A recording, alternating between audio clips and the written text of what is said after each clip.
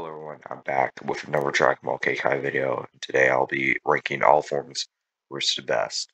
At number 8, we have, what might surprise you is Ultra Instinct.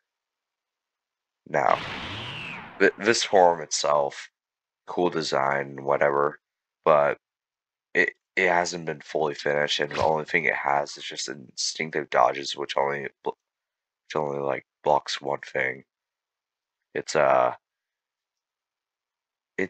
the power of Super Saiyan Blue or around there, and I don't really like it in my opinion. And at number 7, we have what might even more surprise you is True Master Ultra Instinct. Now hear me out. This used to be the best form in the game, but nope. It was nerfed pretty hard in the UI update because the instinctive dodges got mixed up with the normal UI.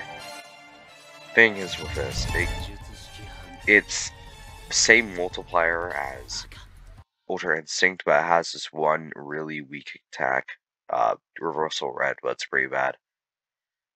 And if this wasn't nerfed, it would definitely be at number 1.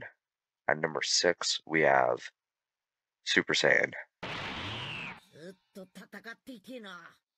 Now, the update is coming in like a week, and Super Saiyan gets tons of new moves that I won't reveal. But, you can go watch it on Kiwi LR's channel. Some leaks he has. But here we have some standard attacks. Angry Kamehameha, it's not very good. I mean, it can definitely take out a lot of health, but that's pretty much it. And the normal Super Kamehameha, it's decent, does its job. But yeah, it's okay. And at number 5, we have, it's pretty obvious, Super Saiyan 2. It's literally just, now I would put this at number 6 because of the Super Saiyan update coming in a bit, but it's literally the same thing, but with double the amount of multiplier and a better charge. And I'm pretty sure we're just going up the forms now.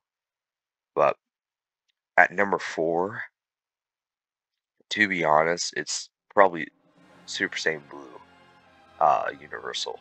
Now, I was wrong about this in my top 3 best forms. It's really tanky. It's the tankiest of all forms of the game. But the only thing you can do is just M1s and Ki blasts, because nothing works on this. And for some reason, it still drains my ki. And at number 3, it's pretty easily Super Saiyan God. Now, hear me out. There's only like one rush move in the game, but like all God Kamehamehas are really overpowered, and they can just jump over it, and it's pretty nice. And at number 2, might be surprising, Super Saiyan Blue Limitless. It's a good form out of raw power. It's the strongest form in the game in terms of power level, but the thing it lacks most is just the amount of damage you can do. Like, I mean, you can't combo very well. It's just M1, and probably like Limitless Kamehameha, which you can. It's pretty broken. You could just like step out of it. So, but it's still a really good form, worth grinding for. And number 1, it's easy.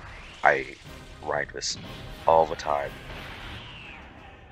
One of the best form, well, the best form of the game.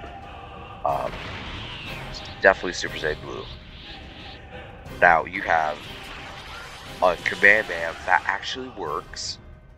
You have an ability that gives you all of your health back. for like only 1000 ki, which is already pretty overpowered. You already have a good G move, and you also have Kaioken.